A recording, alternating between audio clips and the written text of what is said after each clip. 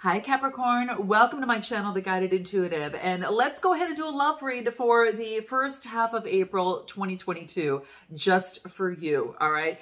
This is going to be focusing on you and who, and that other person could be someone you have yet to meet, or perhaps someone that you're currently dating or have your eye on, all right? So let's take a look and see what is wanting to come out for you in the cards. Now, we've got a new moon that is happening in Aries. Well, I should say, I think it's in Aries, yeah. Anyway, it's happening on the 1st. That's, an excellent time to start initiating movement forward, okay? On whatever it is that you've got going on, all right? So keep that in mind, all right? We've got that full moon happening in Libra that's happening on the, oh, you guys, when is it? 16th, the 16th of the month, 16th, all right? So that's when the full moon takes place. So you've got some time to put your projects into play and seeing how much progress that you've made on them. So, or it could be just moving forward in love. So let's take a look and see the first half of April, what is coming out for you. What is going on for Capricorn? Let's take a look, all right? What is going on? If you are interested in career, money, or finance, or a general monthly read, you're going to see that right at the end of this video, okay? All right, so the first card that we got out of here is Justice, and the 10 of Wands, and the 5 of Pentacles. What's at the bottom of the deck? Ah, the Page of Wands. Interesting. So this is beautiful. You might be getting a message coming through from a fire sign. Just saying, it could be coming through. This is someone who's got fire in their chart. This could be about some sort of, I don't know, some sort of in discovery. I think there's just, someone has made some sort of discovery and they're feeling damn good about it, all right? So, and it could be some, sharing some good news, a discovery that's been made. Maybe you're discovering something and sharing it with someone. But in either way, it is some sort of discovery that has happened. You're going to hear word of that, okay? So whether you get a download from spirit, source, whatever that is for you, or for someone special, okay? So let's take a look. We got Justice, 10 of Wands, and the 5 of Pentacles. So take a look at this, guys. So the interesting thing is that the Justice is all about that Libra energy, right? It's about finding some sort of balance. So there's balance after letting go of the burdens of something that made you feel like you were being left out, okay, of a certain scenario. This is poverty. This is, hardship. Now, this could be not just financially. Yes, it's the Pentacles, but, since we're focusing on love, maybe filled, out of, kind of left out of balance in a relationship or situation, okay? So, fire energy, you've got, the Justice card, which is, of course, Libra energy, which is, air. And then you've got the, your sign here, which is earth energy. So I think there's something that is going to be coming into play for you in terms of a relationship. This is about, for some of you, it is about, balancing things out after letting go some of the burdens, where you kind of kept yourself out. Because here's the interesting thing with this card. Fives are about some sort of adversity or conflict. And this is saying there's a key right there. There's a lock right there that can open your door to the light of that of which maybe that you cannot see. And it's only because you're looking downward, right? You're looking down at a situation and not getting a good idea of like, you can't see the light, right? It's just the perspective of this. So this is about changing the perspective, and what you're doing is letting go of the burdens of that, and you're leveling things out. So I'm going to pull a card specifically on this one here, just the 5 of Pentacles, and see what wants to come out for you here. But I love that you're letting something go. Now I got the Emperor card. This is about developing some sort of structure or strategy. So this is a strategy surrounding overcoming this. So a lot of you are developing healthy mindsets. And, this is really interesting because with this new moon, coming through, there is, I think, a conjunction with Chiron, and that is all about, it is about the emotional side of things. Like it's going to actually open up, the emotions and things that maybe have been repressed from the past to bring up, believe it or not. But it's about, this could be, It could be some sort of healings with siblings, healings in a relationship, a romantic relationship or otherwise, but it's coming to the surface, and it is something that is going to be brought up this month, okay? And it might lead to a little bit of anger at first, on, you know, in some respects, and it might come out with some of you in, you know, in that way. Some others not, but just, I want you to kind of be aware of it, that if it does happen, you know, again, developing strategies to overcome this, new ways and new pathways to create new ways of thinking. And sometimes it's just about reprogramming an old default mindset, a way of thinking. It could be, you know, a habit of some sort. You're going to know what that is for you, okay? And so that's what's coming through here. I will pull a card on the shadow side because I do want to see what wants to come up on this Five of Pentacles. But you're developing a strategy surrounding this, Capricorn, and I love this. So this tells me you're being very proactive to keep things in balance for yourself. And this, you know, might have to deal in terms of relationships and things like that. But letting go of the burdens, you know, is really key. So I'm really happy to see this. It's like letting that go. It's a 10, so it's you know, it's being let go, and strategies are being put in place to level out the playing field. Okay, so good stuff. Excellent job, guys. This really puts those of you that are dating in a powerful position, right? So what do we get here? Huh, interesting. It's probably one of the last cards I thought I would find with you, but I get arrogance. So this is about that if you are insecure, or if you fear some sort of rejection, okay, this is coming up here, guys, so I'm mentioning that. It's about really working on letting go of the burden and focus on accepting yourself. Okay, focus on accepting yourself in this process, and give yourself the self-love, and put that strategy in place. So things that you need to focus on self-love, that's going to put you in that powerful position of love, right? You know, and as you need it through this process, whatever you need to do to keep you balanced. Okay, so it's some sort of arrogance. Note that when that comes up, ask yourself, what is it that I'm fearing that this is coming up? Like, you know, am I feeling, when this behavior surfaces, what is it that I'm feeling? Okay. And think about what that is, and ask yourself why you're feeling that way. So get deep into that. Even ask why a second time, or even a third time.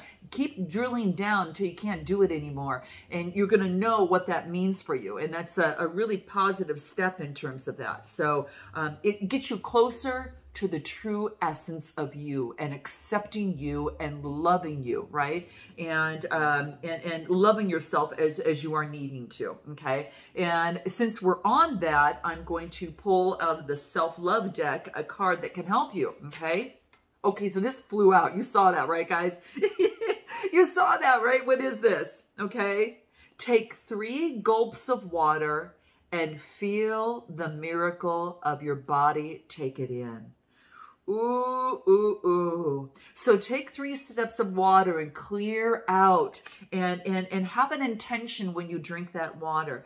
You know, and not only are you clearing your body and your system out of any sort of toxicities or anything, but it's also about having a good intention. So have that intention in place, and maybe make that some sort of morning ritual, guys. That could be something really cool, you know, for Capricorn to do, for you guys to do.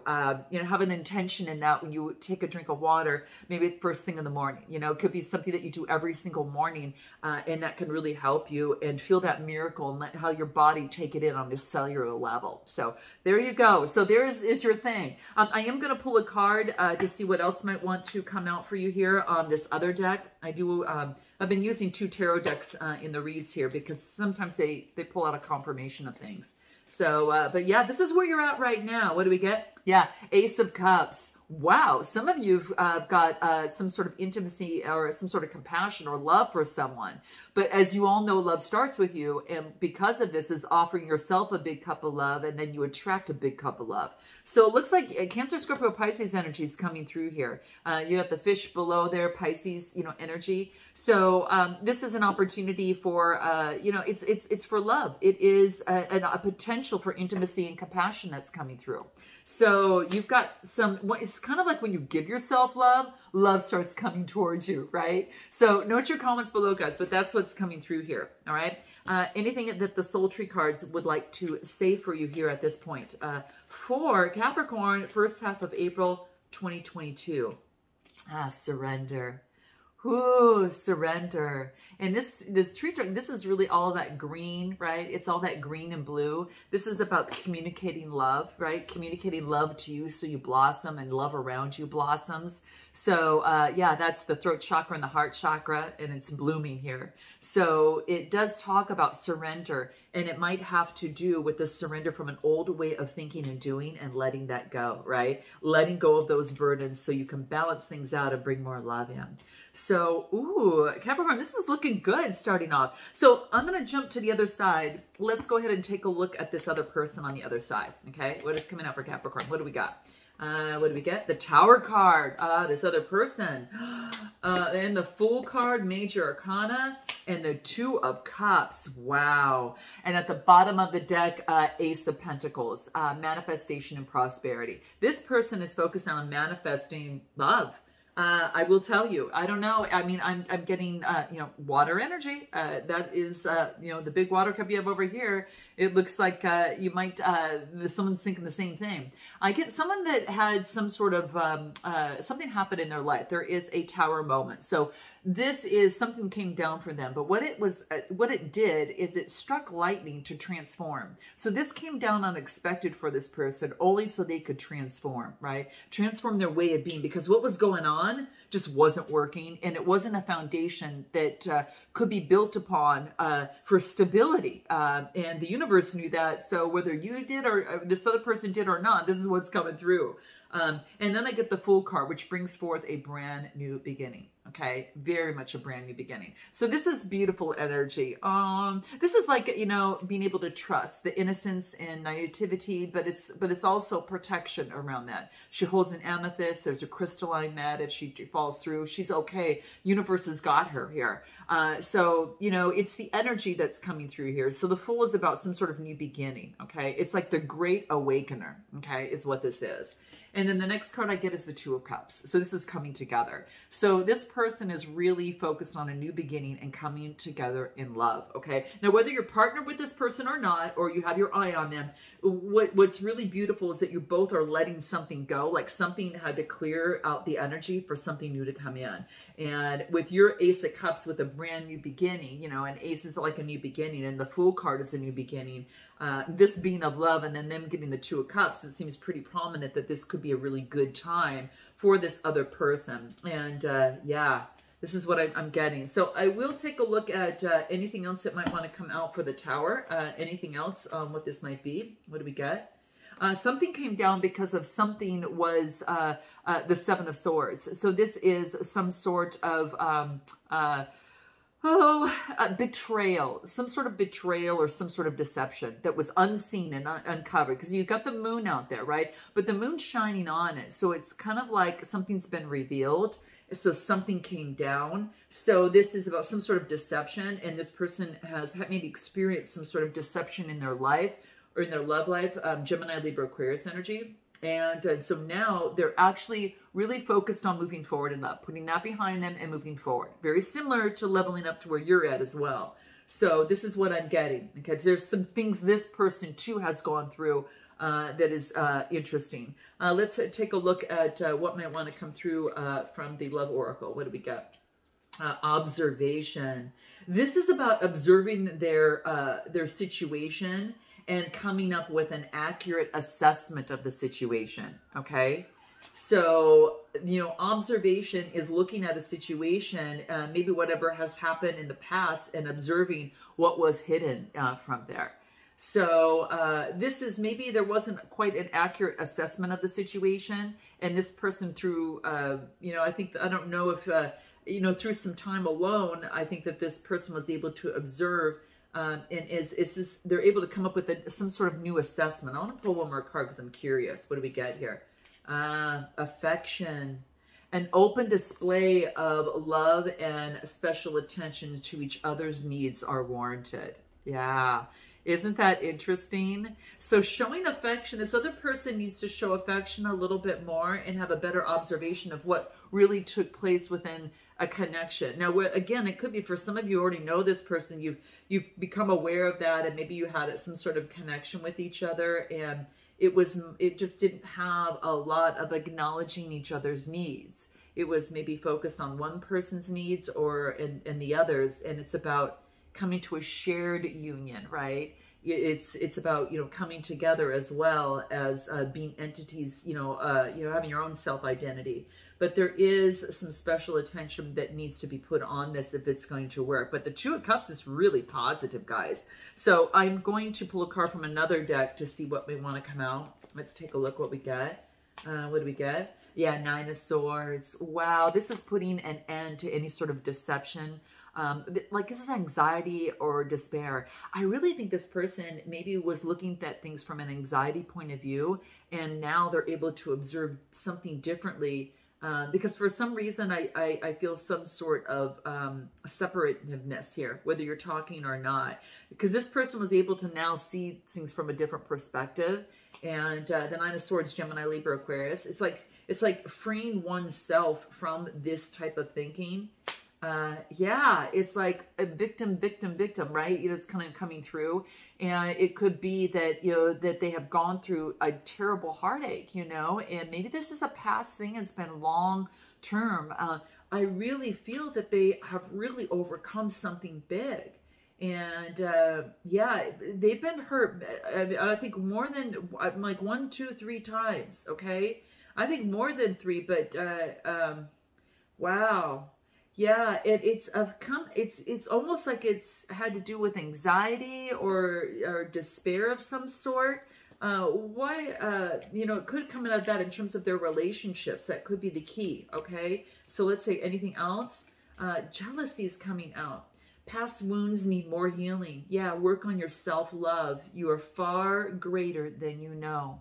So this is working on self-love, very similar to you, Capricorn. You both are working on this. Again, this could be a family member as well as someone that you are in a connection with as well, or interested in. So self-love is really good for both of you. So really building up your self-love. And I think that's what you both are doing. Back over to you, Capricorn. Any more information on you? Okay. Any more messages?